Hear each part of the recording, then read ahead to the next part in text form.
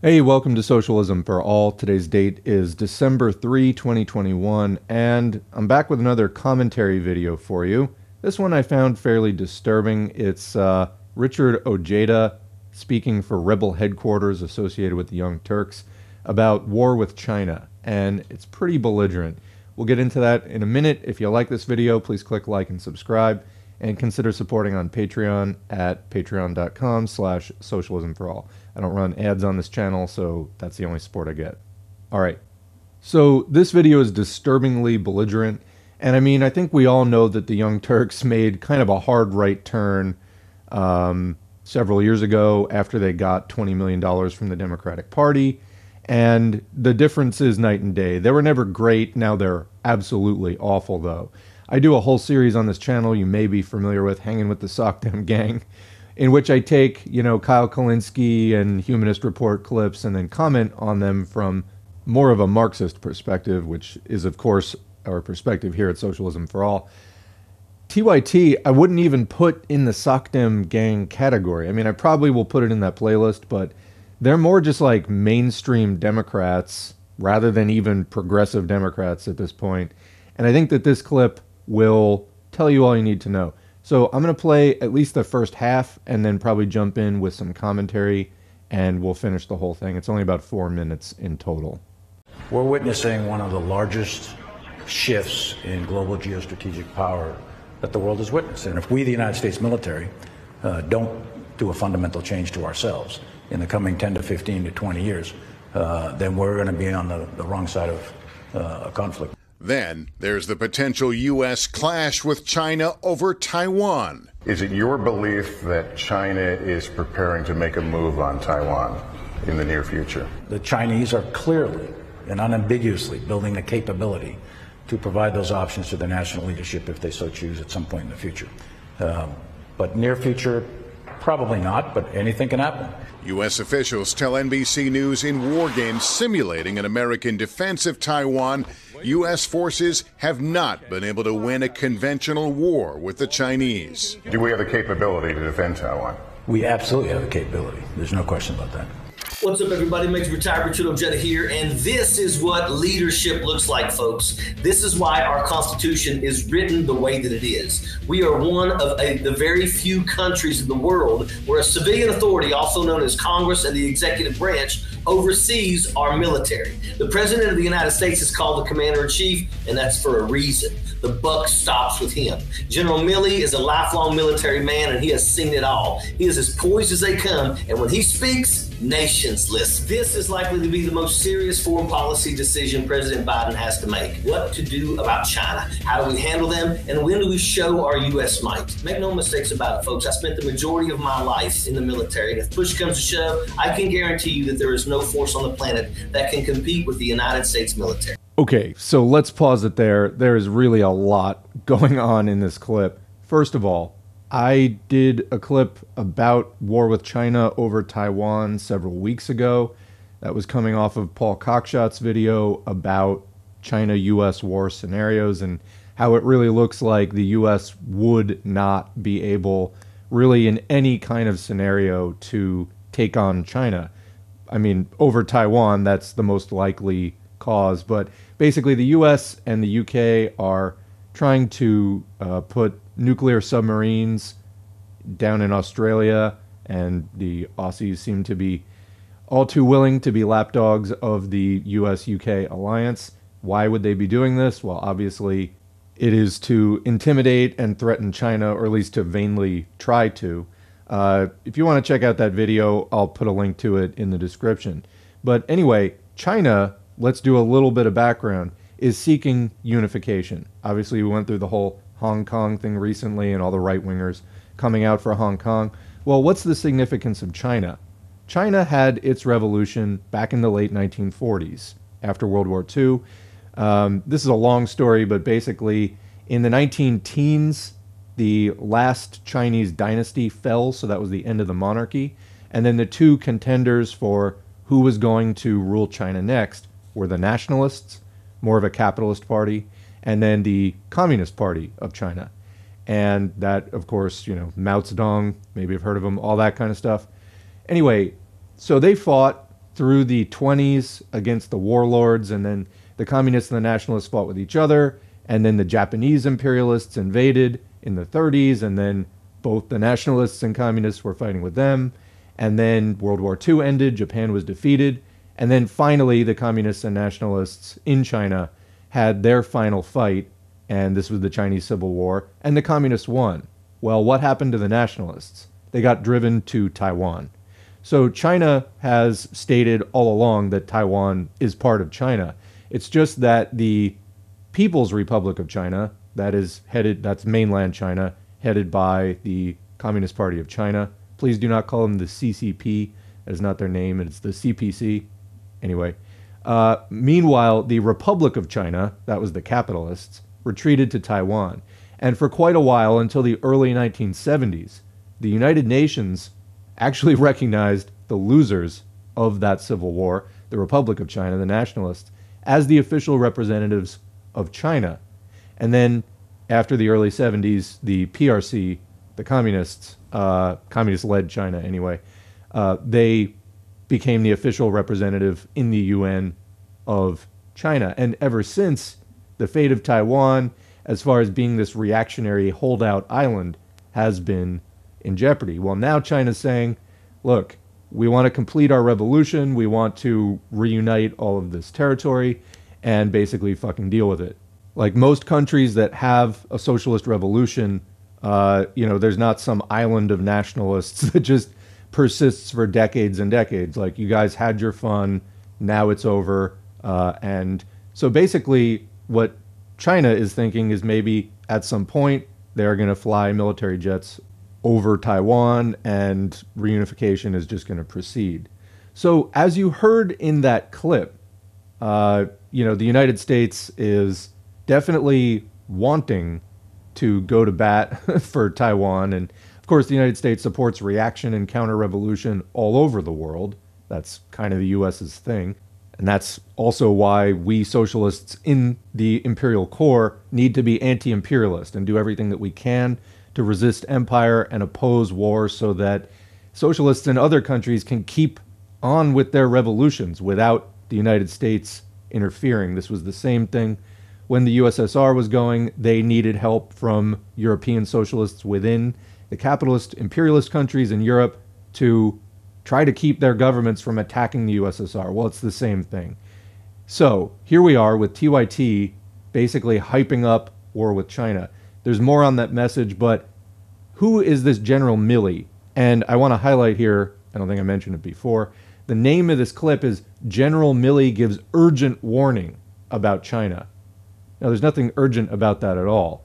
China is trying to complete their revolution. The United States just doesn't like it. And of course, TYT, now that they're fully attached, I mean, Cenk Uygur, the head of TYT, he was a Republican, really, who just left the Republican Party because of, torture, when all those reports of torture and the CIA black sites and the Abu Ghraib prison, all that stuff came out in the 2000s.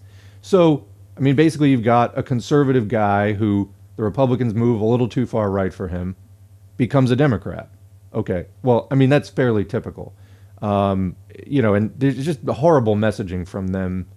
I don't even know. I don't want to make this all about, TYT's long descent into the pit that they're now in. But anyway, this is not, contrary to what they've said, not really that progressive at all of a news outlet or commentary outlet, even less so in the last few years. So what is this urgent message?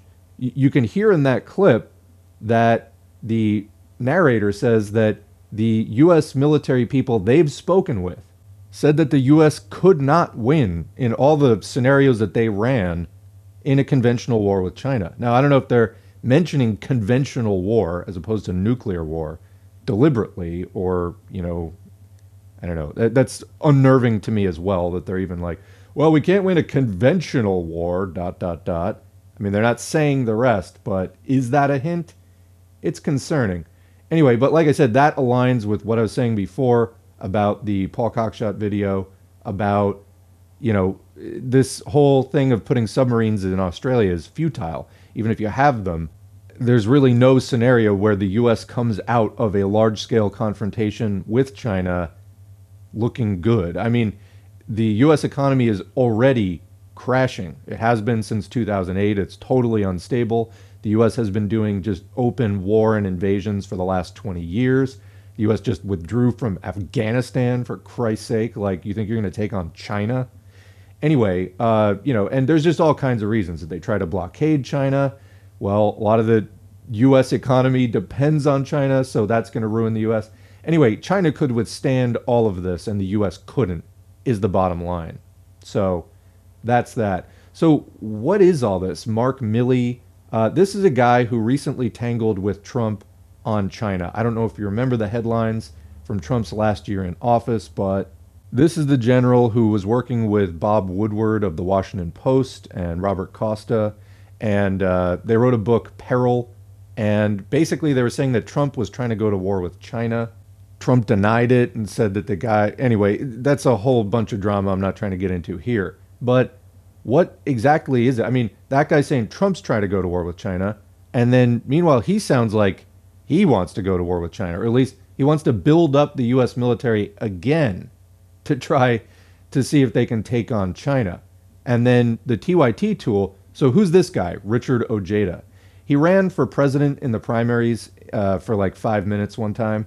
He was a U.S. Army major who then, after he retired, went and did ROTC in high schools. So he's a military recruiter.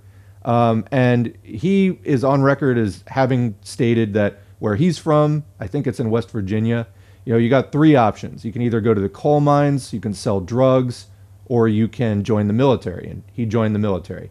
Okay, so I'm not going to fault every single person who gets the, quote, economic draft in that way. But how about, I don't know, maybe learning from it and not going on to try to suck other impressionable youth into it? I mentioned we in the Imperial Corps need to be anti-imperialists. Well, counter-recruitment work is part of it. This guy is literally like a military recruiter doing ROTC in high schools. So what is he saying here? He's saying that Milley is real leadership, quote unquote. Why? So what is the problem with China? They don't say. They just say that they're going to bat for Taiwan, except that they can't. Let me play that clip again. U.S. officials tell NBC News in war games simulating an American defense of Taiwan, U.S. forces have not been able to win a conventional war with the Chinese. So back to Ojeda, never is this actually acknowledged, nor do they even really say why they're talking about this entire subject in the first place. Let's play some more of the clip. I mean, again, this just seems to be like ramping up general enthusiasm for going to war with China. This is insanity. Not only is it not good militarily, haven't people had enough of U.S. imperialist aggression? I mean, the U.S. has been picking on small countries for the last 30 years, whether it's Panama, Iraq, on and on and on. But it's burnt out. It's spent. I mean, you remember back in the 2000s, even when the soldiers who were getting called in to go to Iraq and Afghanistan, they were like, they just kept getting stuck over, and they just were told you can't leave over and over and over again.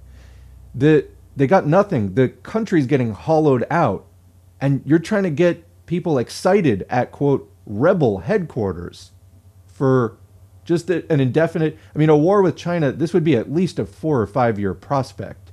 And how many people would die? But they're not even talking about the why. Let's get into that. Our capabilities are years ahead of our rivals. But notice how I said rivals and not enemies. You see what General Milley is saying without actually coming out and saying it? He knows what we all know, and that is that we could defeat China, but the cost... Okay, one more time. U.S. officials tell NBC News in war games simulating an American defense of Taiwan, U.S. forces have not been able to win a conventional war with the Chinese. Would be too much for us to bear. And I'm not just talking about the financial cost, but the human cost. A war is out of the question, and both sides realize this. But this doesn't let China do whatever they want. This is why this is such a difficult position for President Biden to be in. China has its eyes set on Taiwan, and we as Americans need to pay attention to this. Why? Why should we care? For starters, we fought many wars defending democracy and fighting communism. Okay, my head is spinning because this thing is all over the place. He's like, Milley is a leader. He's saying we could beat China if we wanted to, but the cost would be too high. No, literally you can't. This is just bluster. It's just talking big to make yourself feel better. And then all of this, China has its eyes set on Taiwan. This is spoken like a true American who has absolutely no fucking idea what they're talking about any other country in the world.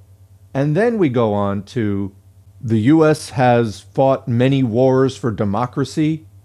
This is your, quote, progressive news source telling you this. Can you name one? I can't.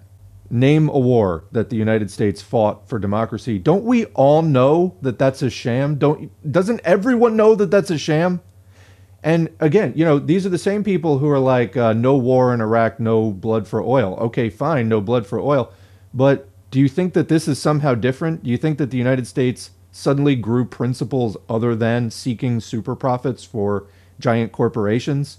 You really think that there's some kind of principled opposition to China here? I mean, he tries to put a fine distinction on it of like, well, they're rivals, not enemies, but we hate communism. Like, it's just a mass of contradictions.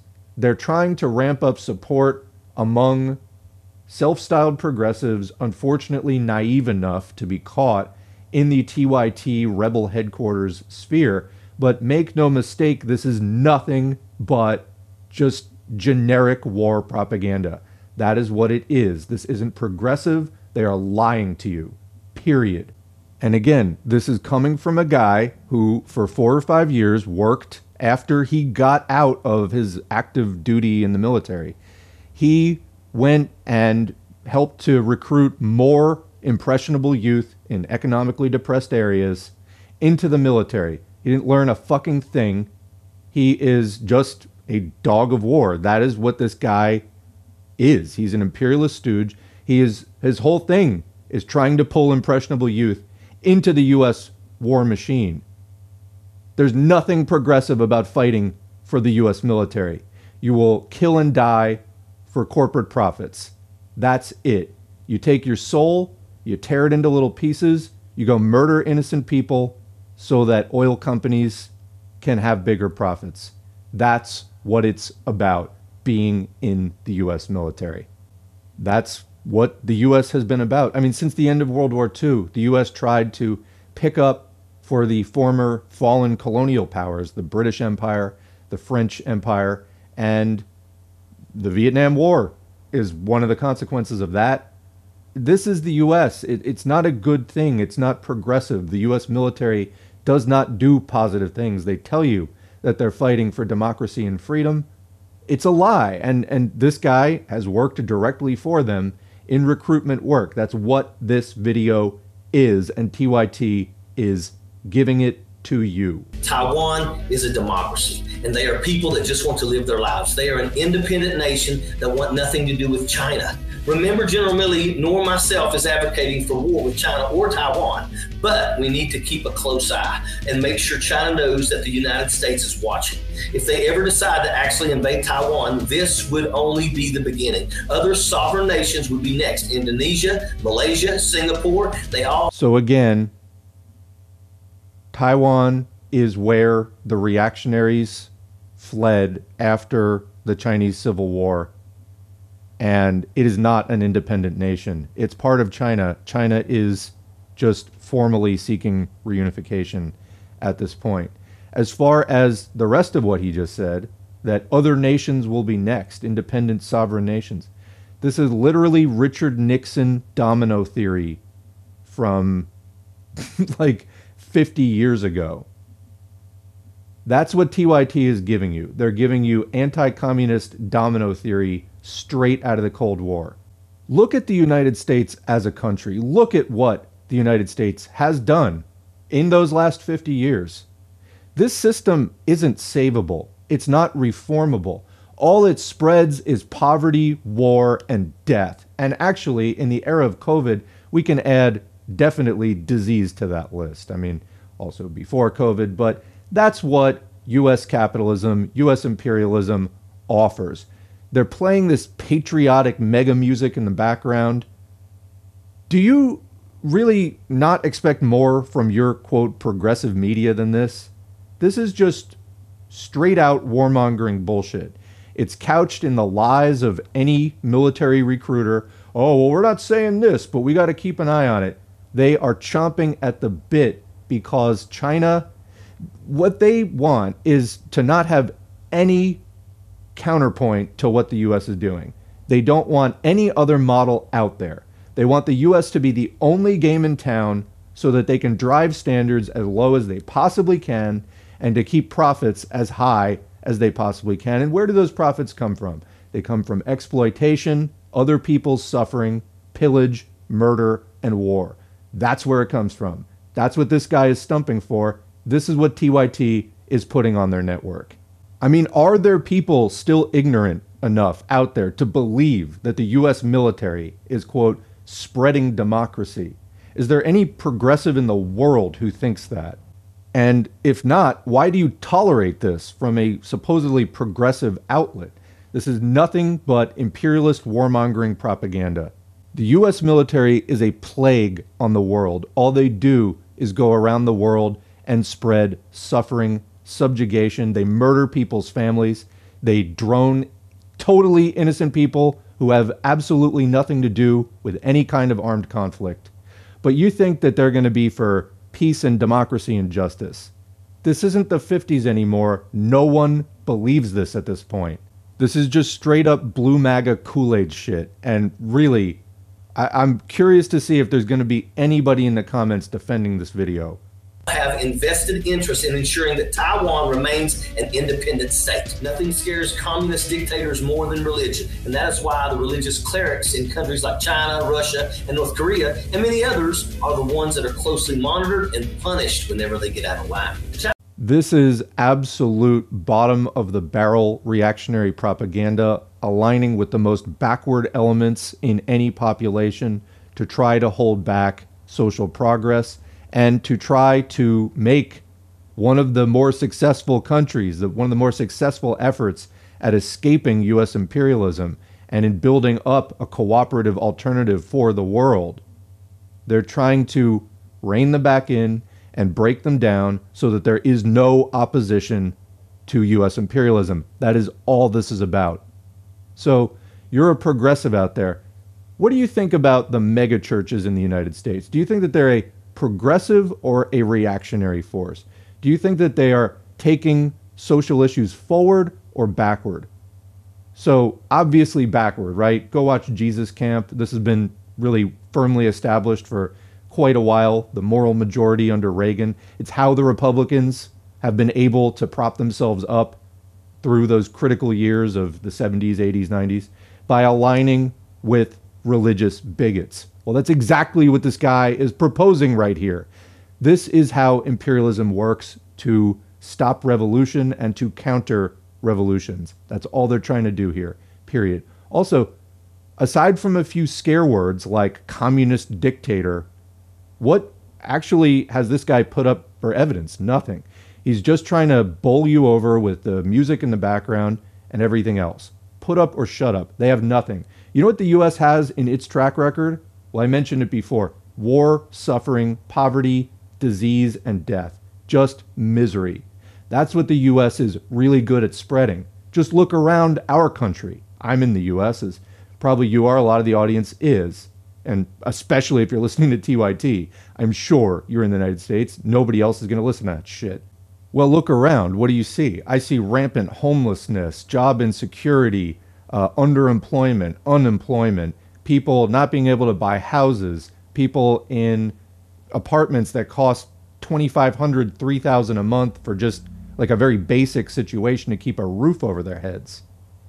This is what this guy wants to spread around the world, because that's all the U.S. military does, is they break down countries' resistance to empire, and they just try to pull them in so that the U.S. corporations and other allied countries to the U.S., their companies too, can go in there, rape the raw materials, exploit the labor, set up sweatshops, and then funnel the profits into private bank accounts back in the US or Western Europe, wherever it is that they live. That's what it's about. So anyway, TYT, this is to me really just astounding, like shocking. But again, this is the Democratic Party. This is when you get in bed with the Democratic Party, what you get. So I say on this channel, after 2008, we had Occupy in 2011. And that was great. There were a lot of problems with Occupy, but people got out. They started to articulate their problems and air their grievances publicly. And people realized, oh, hey, these are really shared problems. Capitalism is the problem. People started talking about that again, because it is. And people put things on the agenda, the housing crisis, the medical crisis, the student debt crisis, on and on. Lots of basic problems the entire working class was having. And then, Occupy, it came, it went.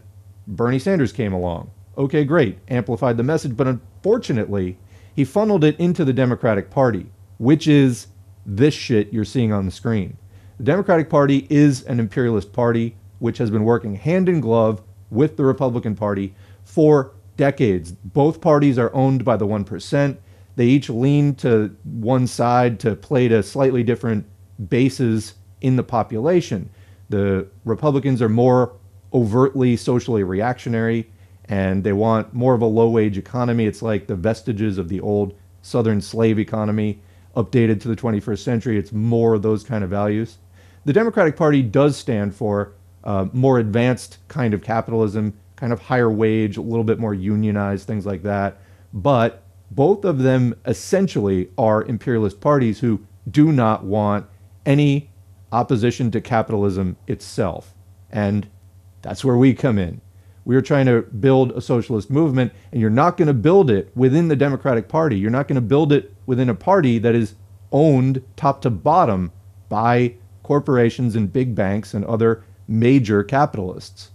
What the working class needs to do is to pursue unrestricted class struggle. We need to experiment with all kinds of techniques and find what's going to be effective for us. The Democratic Party, on the other hand, is a straitjacket. They barely let you even get anything off the ground. Bernie Sanders was able to come in as an independent and use the Democratic Party as kind of a sounding board, a platform. But when push came to shove, he couldn't get anything done. He said, we're going to totally transform the Democratic Party. And it's been 5 years since he said that, and really that hasn't happened at all. Biden isn't living up to any of his very meager promises. $15 an hour minimum wage. He had a public option on his website, Joe Biden did. Didn't mention it once. When was the last time you even heard somebody mention Medicare for all? This is what the Democratic Party does, and it's not a recent thing. It's been doing it for decades, like since forever. I mean, after World War II, right after the score between the different imperialist countries was settled, the United States turned on all the socialists who had helped to stop the fascists, which was just another faction of capitalists, and started to crush them, whether it was the Cold War against the Soviet Union, which really did the heavy lifting in World War II, or whether it was the domestic labor movement, which was full of socialists, communists, anarchists, actual anti-capitalist radicals. The Democratic Party said, thank you very much, and then shat on our heads and locked us in a closet. And that's been the story since. You had some rebellions like in the 60s, the civil rights struggle and the New Left. But the Democrats they use it as much as they can, and they co-opt what they can when they need it to just win elections. But they don't really take any of the heart of the struggle. They cut the heart out. They take the window dressing. And you get what we have now. 40 years of neoliberalism hollowing out all the economic rights that previous generations won through intense struggle. And yeah, those were not run-of-the-mill Democrats. The run-of-the-mill liberal Democrats were standing in the way. It was won by the radicals in the trenches, in the mass movements, and they're hollowing it out. So we're now 40 years into neoliberalism, maybe 45 years, depending on where you start counting from. And where is it? The social safety net gone because they used it, they threw it away. It's all about maintaining capitalism for them. It's all about maintaining super profits. If they have to make concessions once in a while, they will. But as long as they stay in power, they're setting the terms. What socialism is about is saying, hey, if we, the working class, can win concessions, we could just as easily, with a little bit more of a push, win actual power. Then we don't have to get concessions because power will be in our hands. This is what they're so afraid of, and this is why this fucking imperialist stooge, this murderer for empire, this economic hitman that you see on the screen right here, that's what he's trying to hype you up about to go against China. So, yeah, I think there's another minute of this. Let's see what else he's going to try to push on us. China wants to overtake the United States as the world's dominant superpower, and General Milley has lived his entire adult life making sure that that never happens. Under the Trump administration, the Department of Defense was not working with the Department of State, and as a military man, I can assure you that that is very dangerous. General Milley on multiple times spoke up in defense of the State Department, and of course, Trump being the idiot that he is, he did not listen. But thankfully, we now have a new president, one with decades of foreign policy experience who actually understands diplomacy. Trump talked a big game, but do you guys remember when the entire world laughed in his face? Well, I'll tell you what, you can trust me on this. Nobody's laughing when President Biden speaks. Sappers clear the way, airborne all the way. All right, so this is what the youth-oriented hip wing of the Democratic Party, imperialist faction of the United States, command and control structure is offering. Isn't it time for better? Look around you again. The U.S. is falling apart. How many hours a week do you work? How much do you get paid? Are you happy with your situation? Can you afford a house? Can you afford to start a family? Can you afford to reach whatever goals you have in your life, whether they're traditional or non-traditional? And do you think, if you're not happy with these things, as increasingly people are not, I know I'm not, that's why I'm running this channel, do you think that the Democratic Party can deliver this change? If so, why haven't they done it already? I mean, Obama and Biden, this is the same guy, they were in office for 8 years. Did your life get better or worse? Mine got worse because they didn't do anything. Bush and Cheney were in office in the 2000s for 8 years, and they were met with unprecedented outrage because they started a meta war, the war on terror, that was a framework for the invasion of multiple countries. And Obama perpetuated that. And they did deregulation and they did police state legislation. And then we got the 2008 crash and we got an austerity surveillance police state. And Obama didn't change that. And on it rolls. And then we got Trump. As far as nobody laughing when Biden speaks, that's a joke, right? Biden fell asleep at the climate summit in public.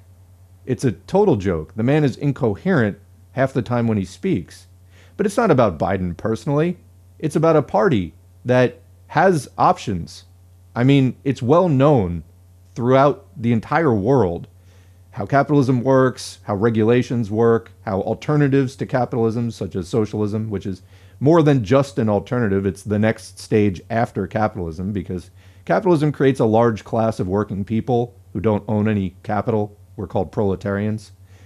Our interest is not in private property because we don't own any. Our interest is in taking private property and collectivizing it. That's socialism. And we need to get the capitalist class out of the way in order to do that.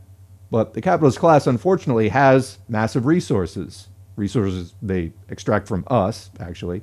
That's the theft of our surplus value, all the things that we produce, goods and services, all that value that is above and beyond what gets paid back to us in our paycheck, that they keep for themselves anyway, and then they pool it, some of those resources, and put it into the military. What do they do with that? Well, then they send that military around the world to try to make sure that this system keeps rolling and to keep expanding capitalism, to make their racket grow bigger and bigger. That's literally all they're trying to do with China. That's what China fought off. Do you know what kind of shape China would be in if they had not had their revolution? I mean, even with the rapid socialist growth that they went through, they were still poor for like a long time. But compare China to India. It's night and day. It's not even close. And that's the comparison. So the U.S. would rather go beat up poor people than concede any part of the globe to a more cooperative alternative to its system of plunder and exploitation. This is what this douchebag is trying to enlist your support for: violence against other poor people. Well, join me in saying, fuck you, U.S. imperialist pig dog. I'm fighting for my own interests as a working person in unity with other working people around the world to resist empire and to resist exploitation and to build a cooperative future that doesn't involve your war machine, your murder for profit, your pollution with no regard to future generations at all. That's capitalism, and we need to end it, and we need to end it now. So I'm going to leave it there. TYT, what a pile of shit I want to say it has become, but I mean, I think this has been lurking under the surface the whole time. Just, as more and more crises of capitalism occur, it just gets more and more pointed and more people notice it. And one of the jobs for socialists, people who have more advanced consciousness of these things, more advanced class consciousness, social consciousness, is to point it out and to help other people realize it. And to do that, agitation, draw out people's complaints, educate people as to how we can solve it, and then finally organize for action, because that is what we need. We need to solve these problems, and we can do it. There are examples all around the world of working people uniting against exploitation and ending the rule of capitalists. It hasn't happened in the US yet, but it can, and I think that day is coming closer and closer. In the meantime, we have to at least hold the US back from attacking other countries who are trying to build a cooperative future for their parts of the world. With that, I'm going to sign out. What do you think? Leave a comment or question below. We'll continue the discussion in the comments section as always. Otherwise, thanks for watching. Thanks to the current patrons whose names are on the screen. Again, we don't run ads on this channel, so all support comes through the Patreon right now. If you'd like to get your name on the screen, head to patreon.com/socialismforall. You can sign up for as little as $2 a month. Every donation is encouraging. They're also materially helpful, so I really appreciate it. Otherwise, if you'd like to help out without a donation, liking, subscribing, leaving a comment, even if it's just good video, all that helps to boost the channel and the video in the YouTube algorithm. Helps more people to see it, as does sharing on your social media. All of that is great, and I love it. Go follow on Twitter as well. I like to interact with the audience. I'm just one of you. I'm just somebody who got pissed off enough to start doing this channel. That's the difference. Really, that's it. So anyway, I enjoy seeing other people out there and their contributions. Speaking of which, join an organization if there's a good one in your area, or if you're not ready to join, maybe consider donating some resources or money or whatever it is that you have, or start a project of your own if you have the idea and the resources to get that off the ground. And we'll catch you in the next video.